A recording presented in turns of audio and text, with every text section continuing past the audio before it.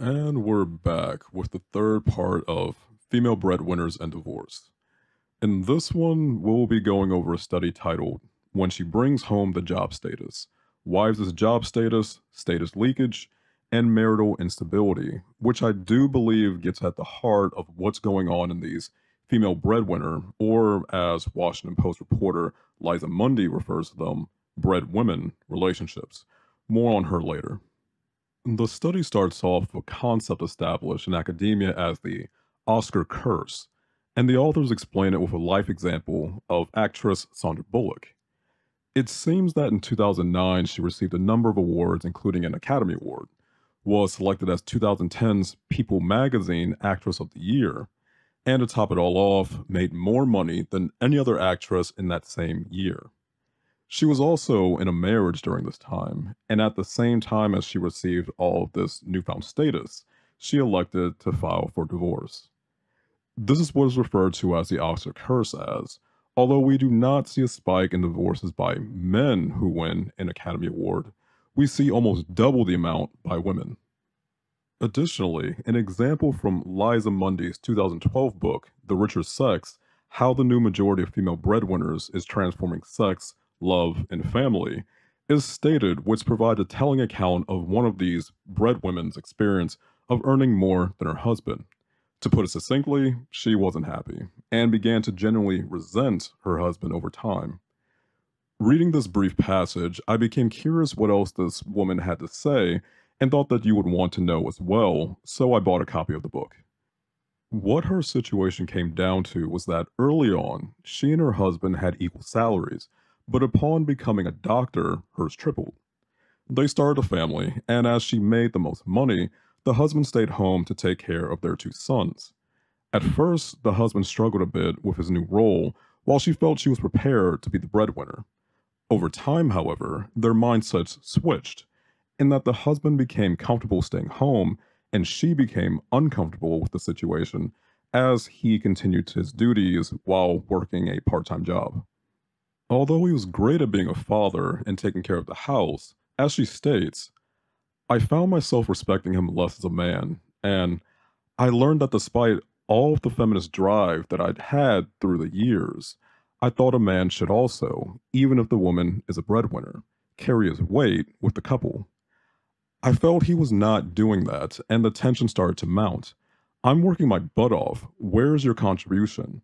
I'm toting the load here.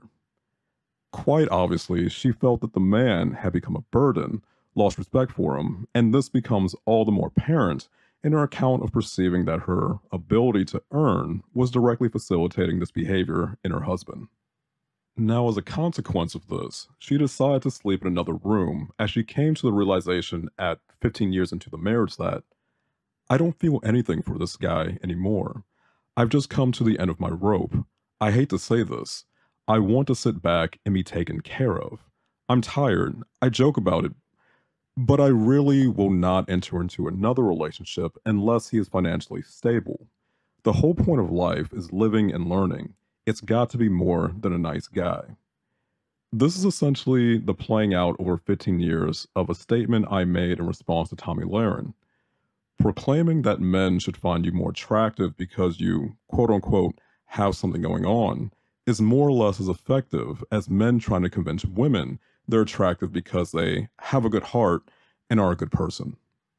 To an extent, I would say that the author agrees with this in considering her statement that the real impediment in the short term may be women themselves, and by this she means that many women will not be able to get over the idea of the male provider being the only role men are to serve in a relationship for them.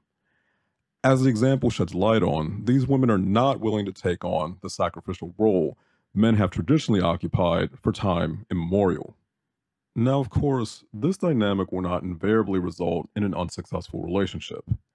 Even as was shown in the last segment, a lowered relationship satisfaction trend was found when the woman started out-earning her partner. But this was to a lesser extent when she harbored a more egalitarian mindset regarding gender roles.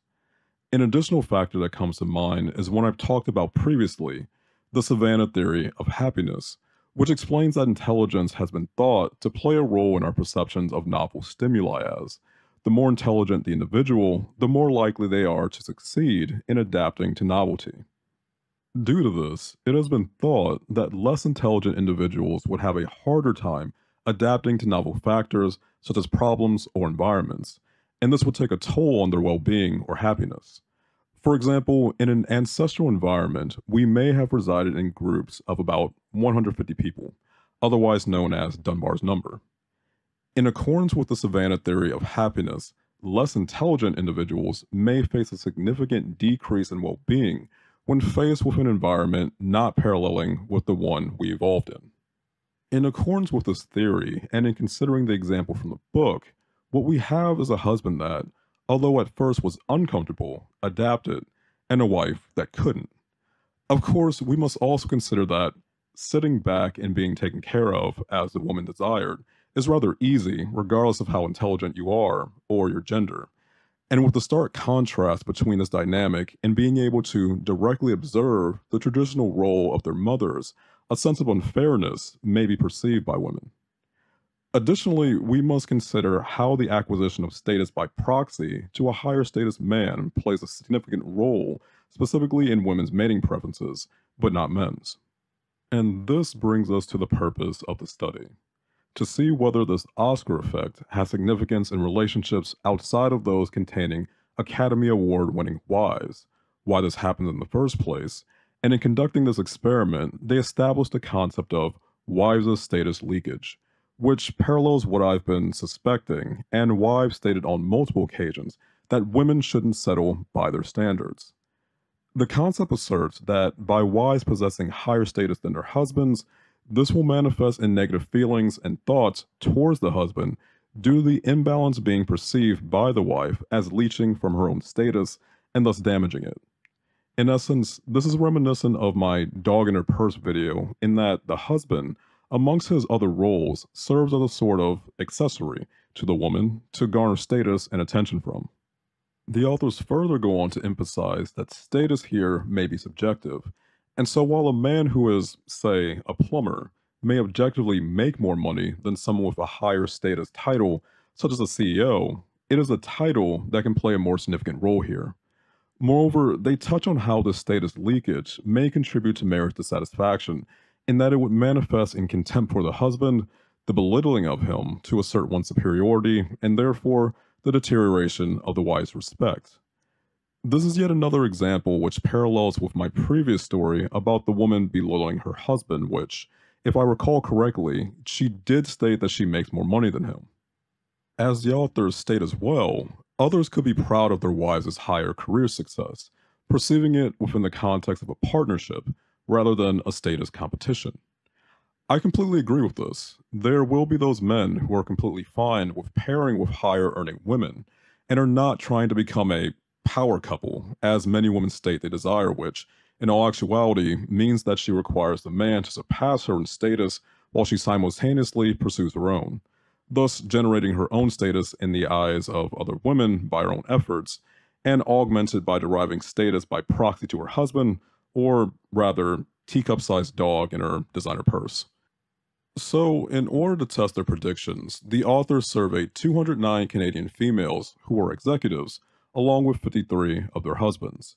And what they found was that wives with more status did report more status leakage, and that the greater the leakage, the lower the relationship satisfaction, which resulted in higher instability of the marriage. However, it was found that not through providing emotional, but instrumental support, meaning physical support facilitating a partner's work pursuits, that as this form of support increased, the wife's job status had less of an effect on the stability of the marriage. In essence, the Oscar curse does have the potential to play out regardless of whether the wife wins the award or not. So we may be able to refer to this as the bread or bacon curse. Personally, I like the latter more. It has a nice ring to it.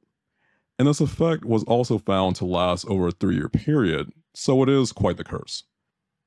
In a recent video by Big Think, interviewing Professor Brian Klaus, talking about the problem of people with dark triad traits, such as psychopaths, find themselves in positions of power, they asked him the following question: why does society often fail to screen out bad leaders? Part of his response was asking the question of, Why don't we train people to tell them this is about to happen to you? Why don't we tell a prime minister or president who's just been thrust into the job, look, we understand that you've just won this campaign. You need to take a step back and understand that your mind is about to change. And it's about to change because we know it's about to change, based on all sorts of empirical evidence from neuroscience and psychology and all sorts of other sources. And therefore, here's how you can maybe counteract this or mitigate those effects. This was with reference to negative traits manifesting following the taking on of a role and would likely, however, only work in the case of regular people who find themselves abruptly in a position of power as opposed to a psychopath. One example that comes to mind was the bias of jurors when observing someone attractive. When they were informed of this effect, the bias decreased. The authors provide a similar take on a preemptive measure to aid women in traversing the dating market when pursuing an education that may result in a high earning position. They state, in addition, women who aspire to high status positions should be aware that not all aspects of high status jobs are positive, but that with a supportive partner, potential costs to one's personal life can be prevented. Given the findings of this study, we suggest that in addition to any career discussions, family choices and priorities should also be considered explicitly and early in women's careers. For example, during training opportunities for women in programs geared towards high status occupations. For example, MBA programs, medical and law school, and leadership development workshops. In the sense that forewarned is forearmed, such information can help women actively take preventive steps to avoid unintended negative effects. Nonetheless, we would be remiss if we did not reiterate that this is not a women's issue. Our findings reiterate that men who are married to women in higher job status positions are equally impacted, such that they too experience the effects of marital instability. Open and honest discussions about the changing nature of women in the workforce and how this can impact marital relationships in general are important for both partners in the marriage. As Liza Money predicts, over time, we will all adapt to a world of female breadwinners. This all, however, may not solve the issue of women's loss of sexual attraction to their husbands when taking on the breadwinner role. As previous research has shown, it is when the man takes on what is considered traditionally male housework, such as yard work, that more sex occurs. Perhaps as with the finding that women with less traditional views on gender roles reported less relationship dissatisfaction when they started to earn more than their partners, the relationships with these women would face less of a decline in sexual frequency when the man takes on less traditional housework. Or perhaps men in female breadwinner relationships, in taking on the bulk of the housework, traditionally female tasks included, will find themselves in a relationship that is satisfying in the other dimensions besides sex. Everything in the home is alive and well, except the bedroom.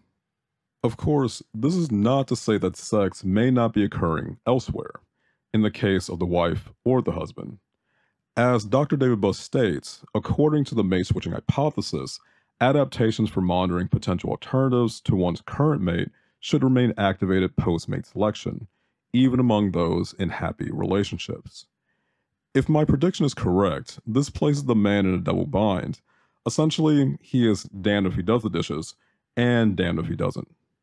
Post your thoughts in the comments section, and if you happen to know someone, or are in a female breadwinner relationship yourself, your experiences will provide valuable input.